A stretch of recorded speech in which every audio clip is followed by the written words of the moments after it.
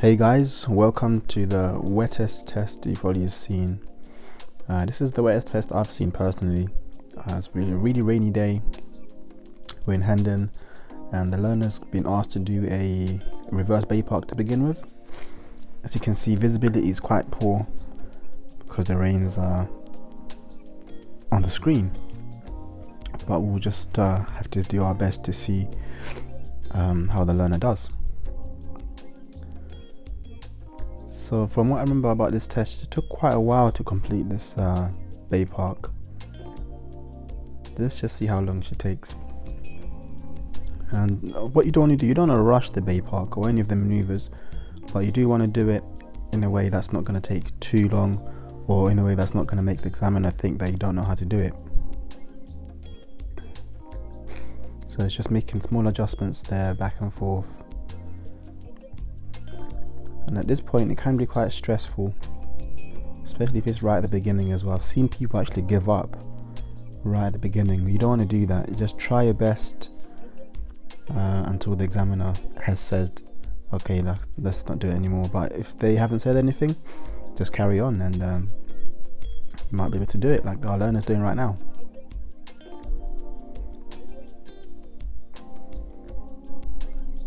So because of the visibility is going to be quite poor, you want to be looking around loads and here. You want to look around loads anyway in general, but when it's raining like this or visibility is really poor, you want to look around even more, because for some reason pedestrians don't really pay as much attention when it's raining like this. So make sure you look around for anyone close to you.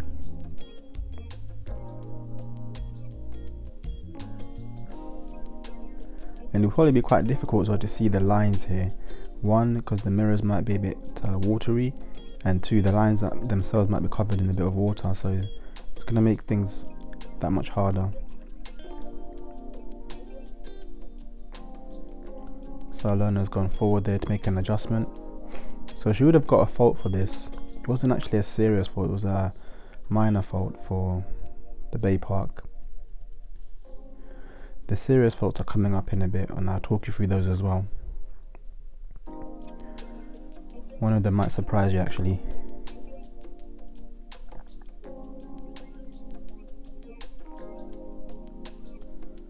So it's coming up to 3 minutes now, and still bringing it in slowly.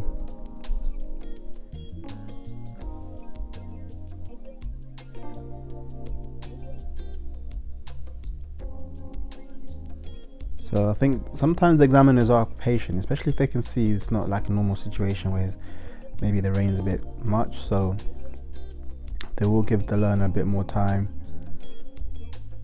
It just depends on the examiner really. There you go, you got another vehicle going past. So those maintenance vehicles are coming in and out of that car park a lot, so just be mindful of them as well.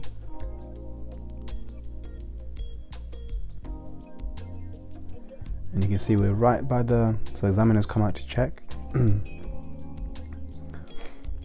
See if she's in the bay properly. Sometimes they'll do that. If they can't see properly from inside the car, they'll come out to check, just to confirm whether you're inside or not.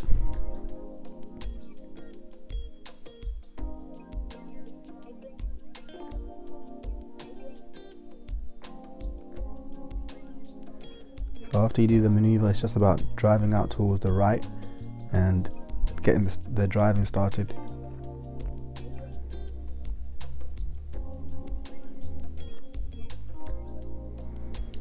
So moving off smoothly. It's really important that you do your clutch control properly here. Going uphill like that, this is quite a steep hill, and when the floor is really wet, it's easy to slip the wheels because there won't be much grip there. Turning right and positioned herself very nicely there, checking both sides, and coming out.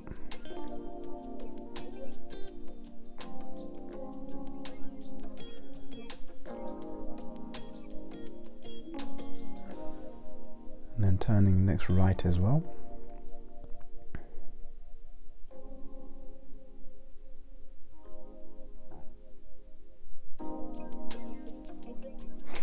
taking it nice and slow, because this has signs for 10 miles an hour, but on a rainy day like this you might even want to go even a bit slower.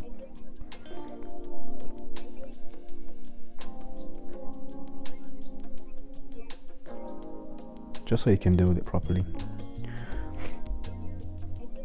So just because it's raining doesn't mean go slow everywhere. I had a learner who actually watched a video the night before their test, and it told them that when it's raining you need to go slower.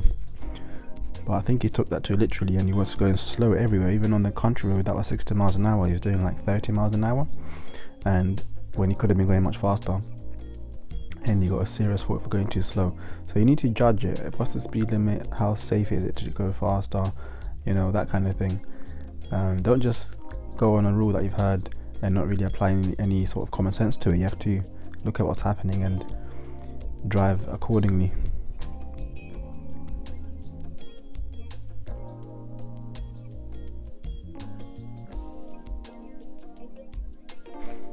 You can see the floor there's covered in water, most of it anyway.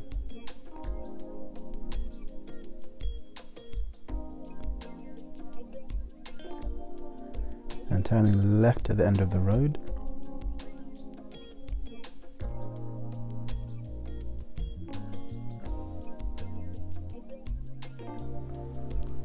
It's pretty straightforward. I'm guessing no one was there.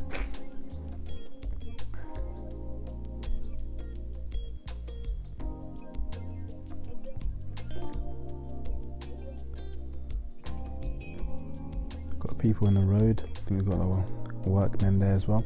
So here we're going to be going right fourth exit on the roundabout, coming back to where that van is. So we're going to go all the way around to the fourth exit, and you can see on the floor there that side is flooded.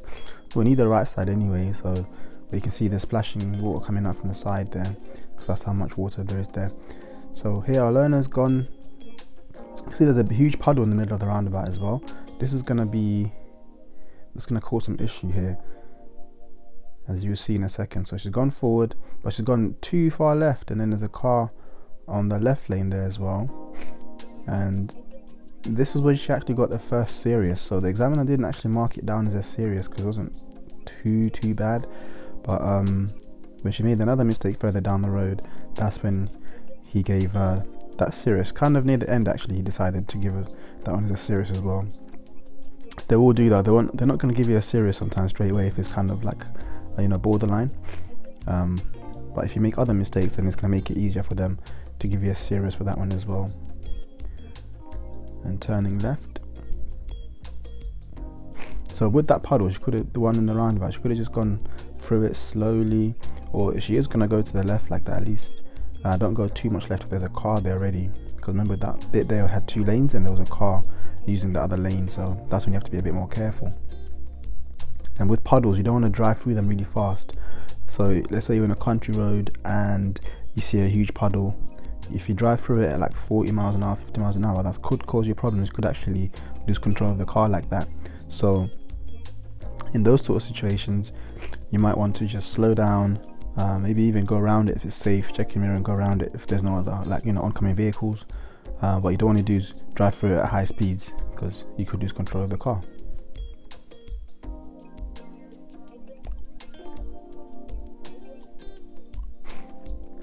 So this is quite early in the daytime, and you can see it's very dark already. It looks like it's almost nighttime, but it's not. It's just dark because of how heavy the clouds were. You're just gonna make visibility a bit more difficult as well. And in this situation, you want to leave your lights on, just so other drivers can see you. So they're not really gonna do anything for you in terms of, you know, making you see the road better, but it's gonna make other drivers see you better.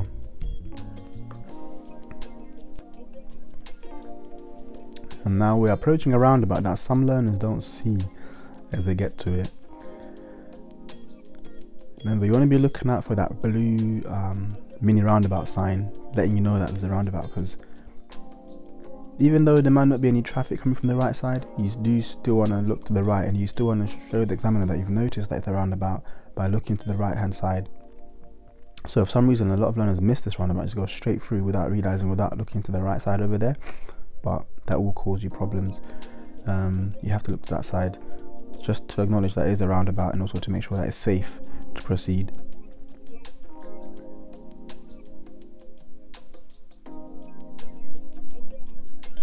I think she's been asked to pull over on the left in a safe place. She's done that very nicely. And here I think the sat-nav is getting put on now for the independent driving. So all our learner's got to do now is start following the signs or start following the instructions from the sat-nav.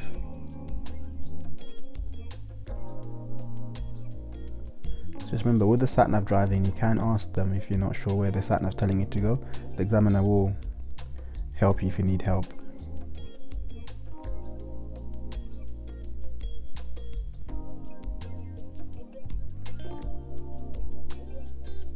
So here it looks like you're turning right at the roundabout.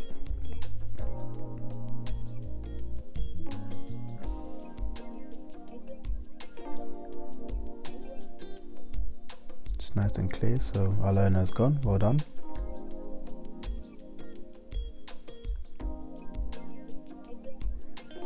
You can see the wipers working very hard to keep the rain away there.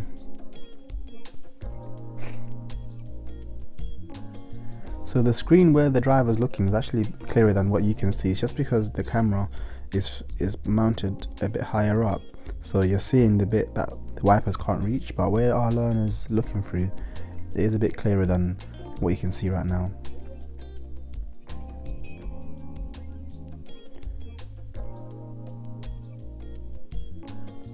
And then turning left at the end.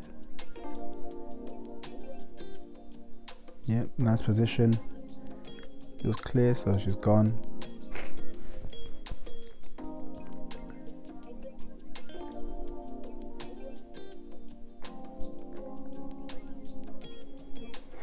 Now this section is quite narrow.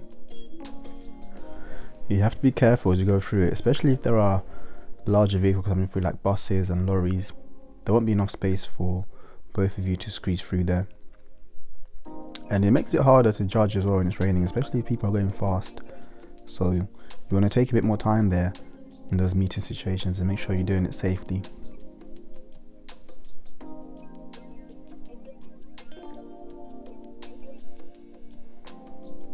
As you can see, most people have got their headlights on as well, which is good, so you can see them easier. But there may be others that haven't got their lights on, so watch out for them as well, especially cyclists or people wearing dark clothes, because it is quite dark now, so you might not be able to see them as well.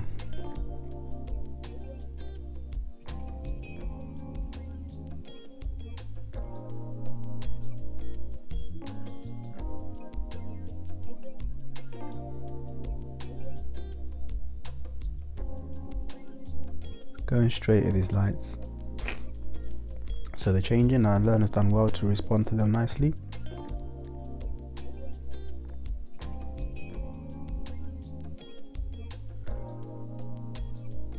I think the rain's getting heavier, so she's put the wipers a bit higher up. There seems to be always something happening with police around this on this junction here.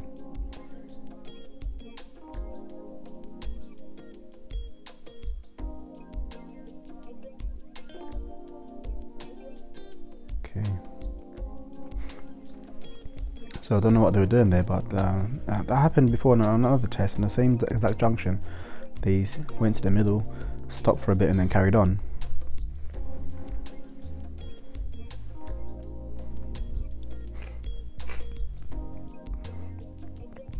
And this section is a bit hilly and a bit narrow as well.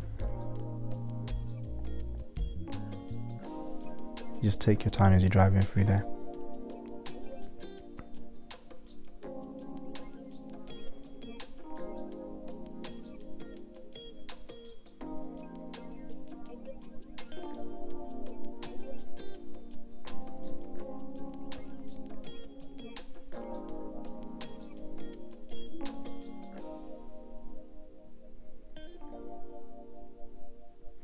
So look out for the lights when they're changing, like now it's flashing orange. You want to be ready to move. Even if you're like the second car, but especially if you're the first car, because sometimes people get distracted there and they miss when the light's changing. Now going up this bit here is really steep. I don't know if you can tell from the camera, but it's very, very steep here. And sometimes you have to stop here for pedestrians as the light changes, and then moving off again can be quite tricky if you're not like used to doing hill starts.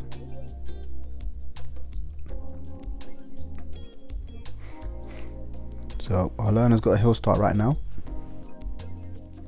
Let's see how she does.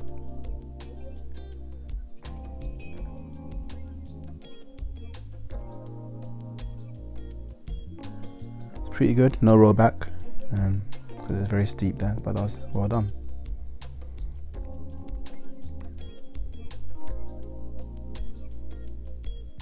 See, there's a lot going on here. So we're trying to turn left at the lights, but you've got cars parked up on the left there. You have got cars reversing as well. So if there's lots going on, you want to take a bit more time with it. And you notice here the lane splits into two, and you see we've got a green light for turning left, but a red light for going right. So you want to be paying attention to your light as you go through. Then as you turn here as well, sometimes that light is green but then turns to red as you approach it. So if it does that, make sure you stop, because that light does apply to you, and you can tell if it applies to you or not depending on whether there's a white line next to the light. So if there's a stop line next to the light as you approach it, then it does apply to you. But if there's no lines there and it's just, you know, just a light and then tarmac, you can go through it, because that light won't be for you, it'll be for the people that are behind you, that are on the main road basically. Then once it goes green again, you want to start moving, and the lanes will start kind of merging together here. So you want to check your mirror, especially the right one. Make sure that you know, you're not cutting anybody up, or no one's cutting you up as you go into that same space. And then at these traffic lights, turning right.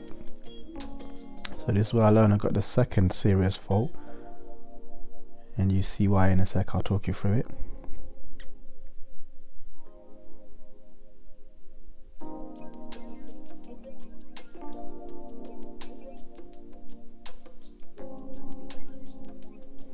So as you can see, the light is still green and people are turning now, so it's good. So just gone through to the middle.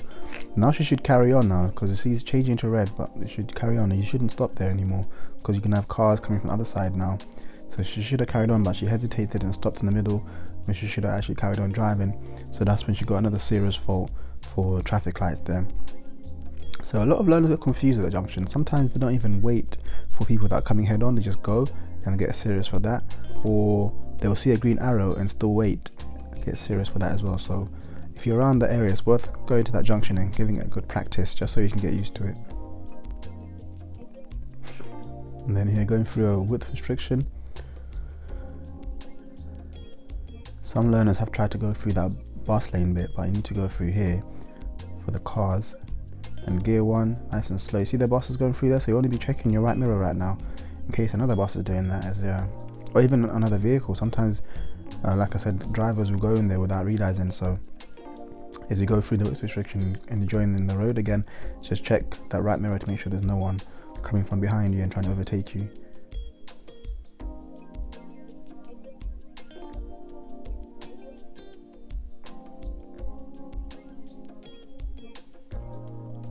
So at this stage, the examiner is just probably making the way back to the test center, because she's got that serious fault for the traffic light.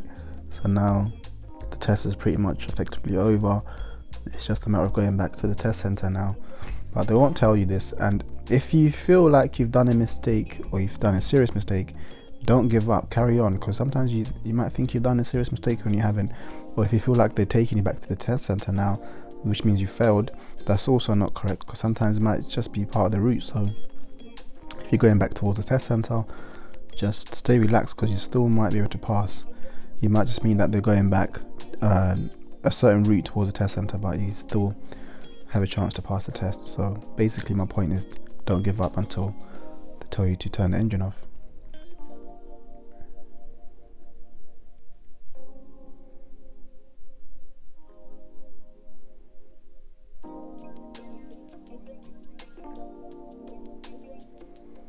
Going straight through at their temporary lights. So this is their 20-mile-an-hour road now. With speed bumps as well, you just take your time through here. Keep an eye on your speed. Especially if you come in the other way where those cars are going down, because sometimes they get you to come that way as well. And it can be very easy to speed because it's kind of going downhill. Just be mindful of what the speed limit is on that road.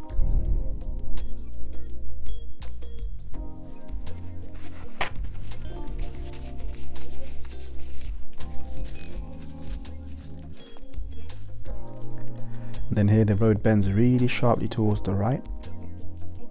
Make sure you're paying attention because it can get a bit confusing. And people coming out from where that car just came from sometimes get confused there as well. That is also somewhere they could take you. Coming out of there can be a bit confusing because it's a left turn, but you're not really turning left because you're just joining the road without really turning your steering wheel. So some people get confused there, not realizing that it's the end of the road. So just be mindful there. So we've got a bus in front of us, and the rain's getting heavier.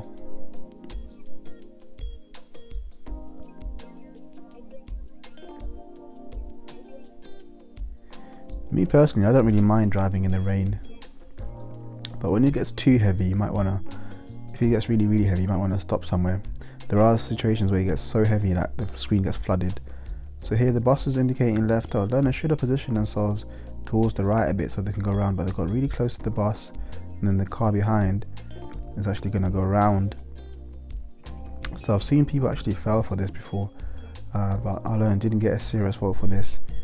Maybe because of the conditions, but in a normal situation you don't want to get that close to the bus. You want to position yourself a bit to the right and then go around them when it's safe. You don't want to be stopping at every single bus stop with the bus. That's going to be an issue. So it's really important that you know the controls of the car that you're taking on your test as well, because if it's getting steamy or if the rain gets heavy, you need to do the wipers properly. You need to know how to do it without help from the examiner, because they won't help you with those things. If they have to help you, that could actually be a serious fault. So you need to know how to demist the windscreen, how to turn the wipers on, all that kind of stuff. So I can see now it's getting quite steamy in the car there. It looks like it's getting a bit foggy. And you don't want to get worse and worse because then you can't see anything out of the windscreen.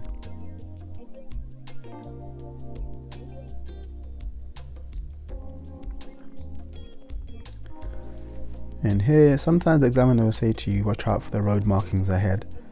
They're just trying to give you a heads up about the roundabout. We'll talk about this roundabout earlier, but even here, you want to go around it a bit. So you see, learner's gone a bit to the right, should have gone a bit more left to go around it. I've seen learners fail there because they've gone too far to the right to go over. And I've also heard examiners say you don't need to go all the way around, you can just kind of cut across, but you do need to try go a bit left so that you're not driving on the wrong side basically as you go over that roundabout.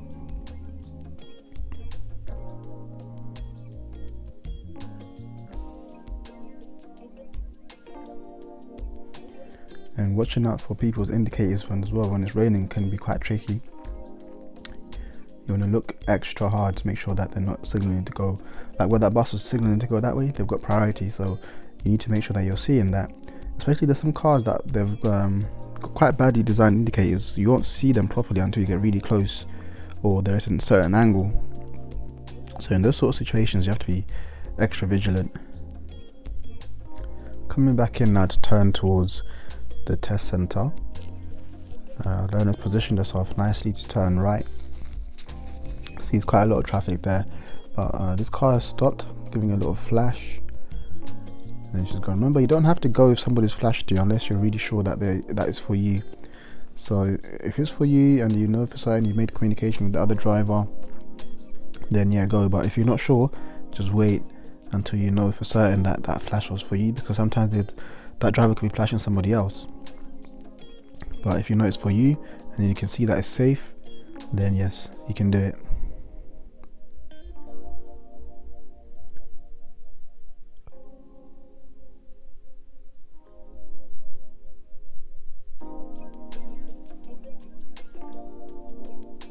Got a learner car parked on the left with the hazard lights on. Not sure if there's any cars coming from the other side as to why our learner has stopped behind that car.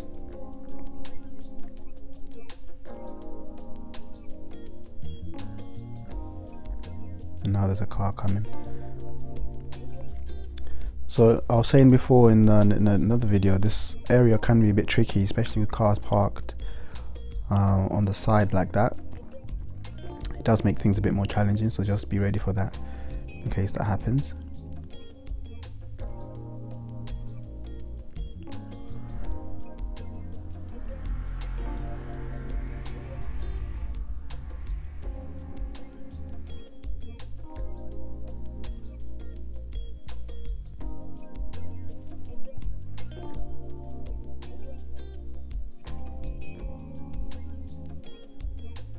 So if you are going to do a test there, it's not really the best place to stop and chat, because it's going to cause a lot of issues for other drivers, so it's probably best to find somewhere else to park up.